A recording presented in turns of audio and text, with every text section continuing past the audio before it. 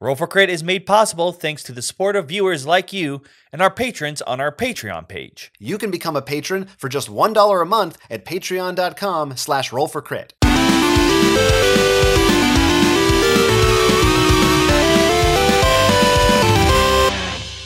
Welcome to this Roll for Crit digital review of Wingspan. I'm Will and I'll be flying solo today. Now, there are technically two different versions of Wingspan digitally. There's the DLC for Tabletopia, and then there's the version we'll be taking a look at, and that's the standalone Wingspan made by Monster Couch. Now, if you don't know anything about Wingspan, Wingspan is an extremely popular game that's all about building up your bird sanctuary by gathering bird cards, building engines, and trying to get the most points. Throughout the game, you'll be getting different cards each from the source, but you need food, which you'll get from a different track to play these birds. You'll also need eggs that you'll get from another track to play these birds into later slots. If you want to know more about this, we actually have a review of the board game as well as a how to play that you can take a look at in the links down below. Now, in terms of this digital version, it's going to pretty much have a lot of the same mechanics. However, unlike the Tabletopia one, which is really simulating the board game experience, they take advantage of what the digital version should have to offer. For example, if you look at the menu here, not only can you play the Autonoma version, which is in the regular physical version of the board game, but you will have the option to play against other people online or in person, either against real people or AIs, which you can change their difficulty. When you choose a character, you get to choose a fun little avatar that is mostly just to identify who you are, as well as a special board. Not a difference except for art, but as you can see when you scroll through the landscapes, it's very beautiful. Of course, other than that, you will be still playing bird cards in different areas. They will have back buttons and situations where you can't go back because, for example, you rolled dice. You can't really go back and that kind of thing since that's information you didn't know. Some other cool nifty things they added. The birds, when you play them, they actually have little movements. And in addition, they will have their bird songs whenever you interact with the bird. Depending on what options you have, they will have a little entry they'll read out about the bird. Like you can listen to a quick one right here.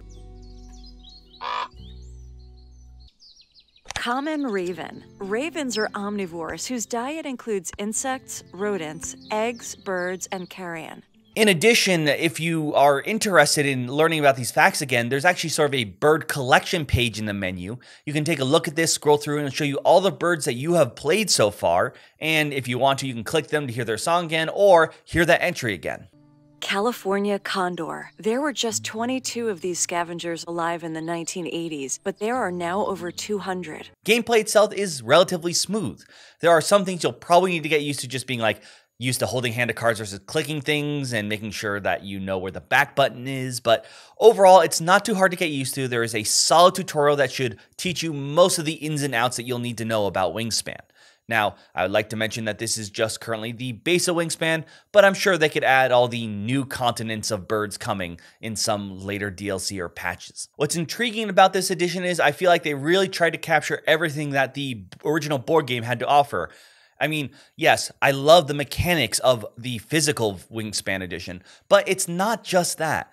Wingspan is part of Stonemaier, which is known for the polish, and you can see that a lot in physical Wingspan. The art is beautiful, the components are great, and the digital version seems to carry this all over. The way you can scroll through between the different lanes, and it's not just, look, there's a board, which you can actually just see if you want to. You can scroll through and you hear the birds chirping and the art still looks different. Each player's area is going to look different, so you can feel like, oh, that's definitely the opponent's territory, but still is just beautiful. And the fact that they have all those different options, and of course, obviously, thank God they have online play, because any board game that doesn't, not so great, especially now when we're all cooped up inside.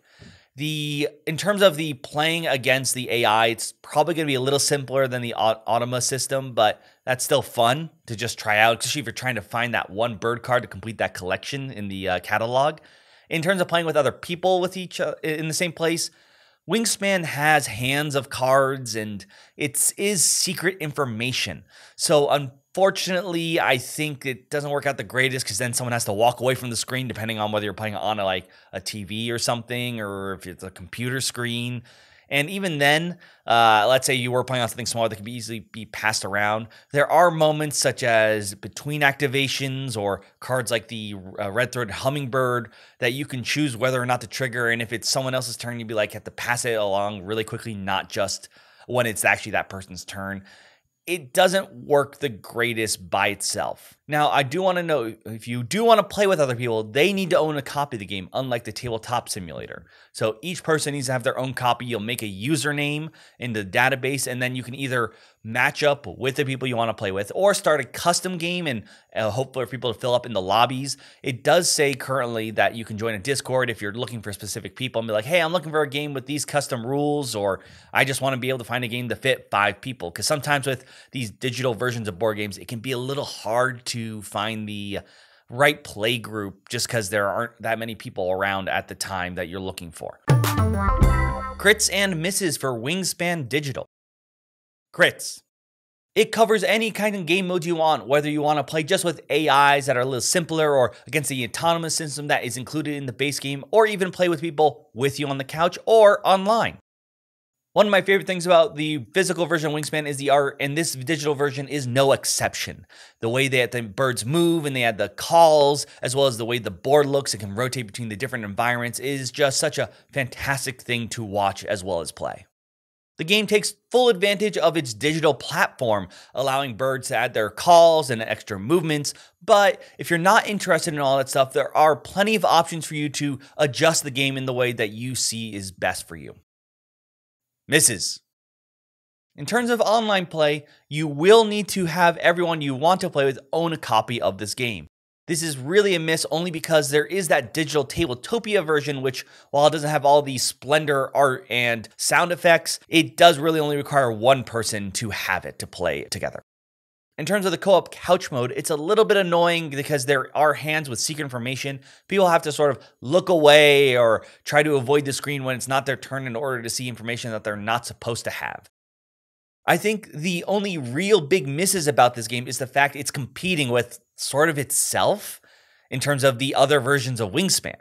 In terms of playing all together in the same room, the physical version sort of has it beat in terms of being able to hide information much easier and also being the original game, and you'll have access to those expansions much quicker.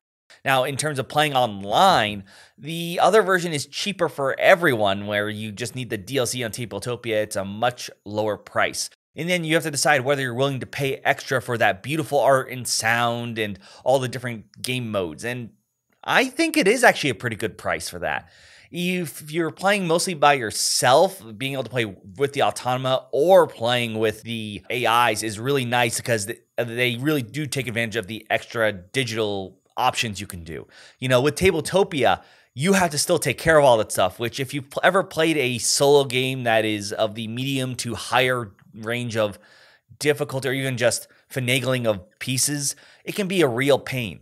I do enjoy the solo of Wingspan, but it's still, you have to take care of everything. Because it's digital, this will take care of all that. And hearing all the different bird calls and in essence having what I like to call a Pokedex for the birds is just so much fun.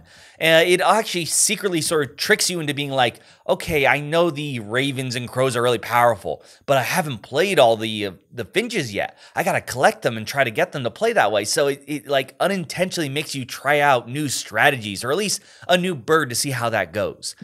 And it's so polished, it just feels so fun to play. So much so that even though I think I'd probably prefer the tabletop version just because it's smoother playing with other people, it will be fun to play this with some people, especially if they are, I cannot remember the exact word, but bird enthusiasts, and be able to play the card. Like, sure, they might know what you're in your hand, but everyone's going to have a lot of fun when you get to play these cards and hear their calls when you interact with them and just scroll through and see all that beautiful art.